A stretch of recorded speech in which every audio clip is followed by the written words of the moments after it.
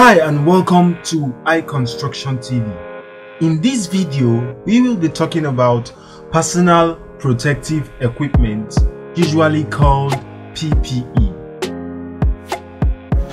But before we go into further details, I would appreciate that you like, subscribe and share our construction-based content. It has been reported by the Occupational Safety and Health Administration that 1 in 10 construction site workers are injured every year. The OSHA also reports that fall hazards are the leading cause of injury at construction sites. While many of these injuries are caused by simple accidents, others could have been prevented if not for carelessness or negligence arising from non-usage of the PPE. Accidents cannot be totally avoided, but the good news is that with the use of personal protective equipment, these accidents and illnesses resulting from construction site work can be reduced. It is now a policy for construction companies to provide site safety measures for their workers on a construction site. What is personal protective equipment?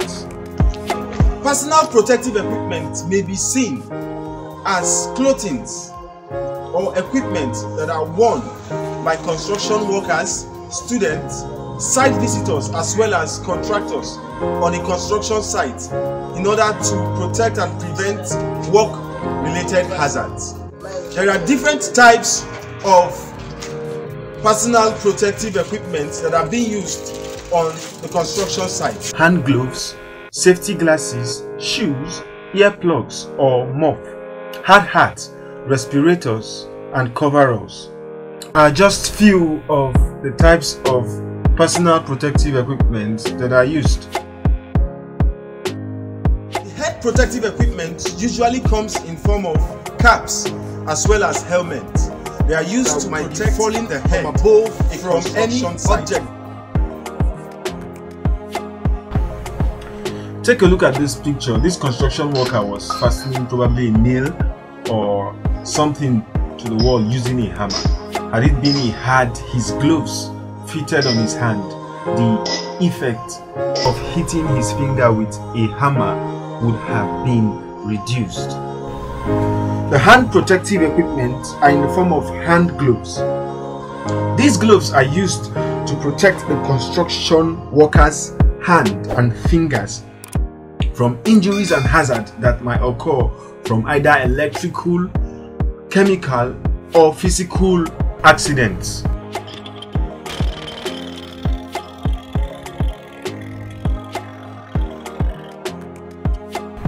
Some jobs on the construction work site produce very loud sound in form of noise. It's now essential that the construction worker should protect their ear against temporal and permanent deafness by the use of earplugs and earmuffs. These equipment should be used in situations where the activity to be done on site requires the use of drills, pneumatic power gears, hammers, generator sets, etc. The types of eye protection used on work sites include safety glasses and face shield. These types of face protection protect the human eyes from chemical spillage, from irritants and mechanical hazards.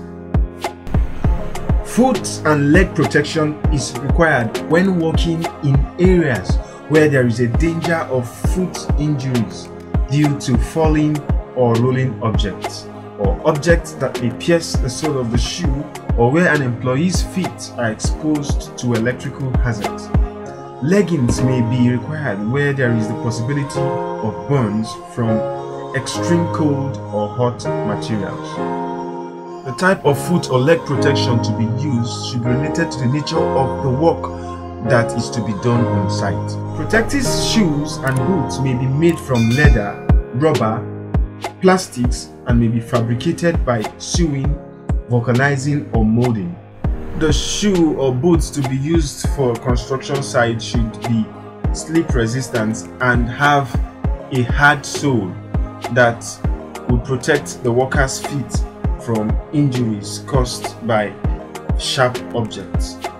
Now, in some situations, for example, in a situation where concrete would be poured, it's expected that the boot should be long enough to reach the knee, so as to protect the construction workers' feet from irritation caused by the chemicals of the cement. The footwear to be used on work site should be capable of protecting the construction workers' feet from injuries caused by nails or sharp objects.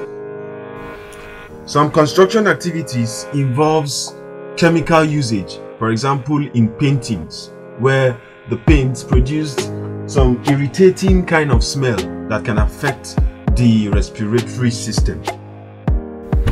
Apart from painting, there are other activities like grinding, excavation, use of insecticides, and demolition that are capable of raising dust and fumes.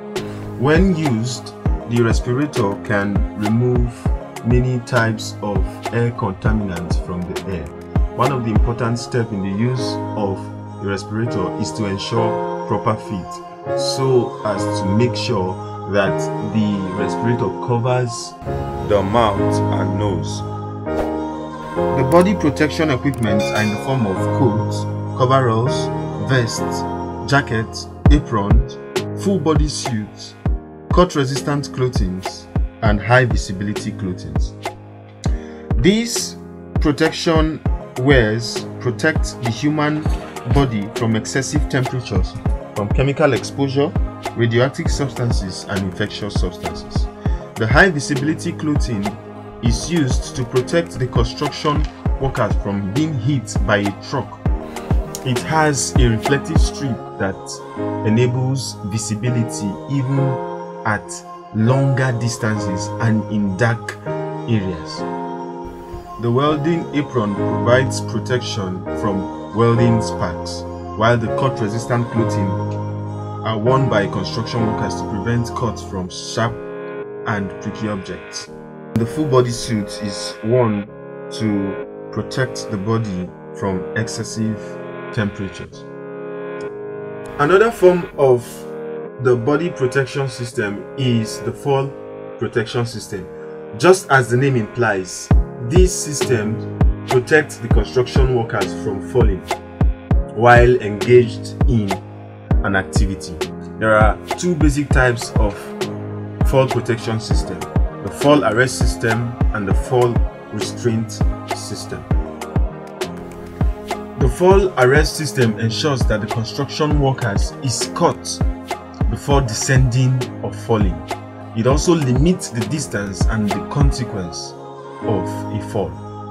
There are three major parts that makes up the fall protection system. This includes the anchors, the body support, and the connecting device.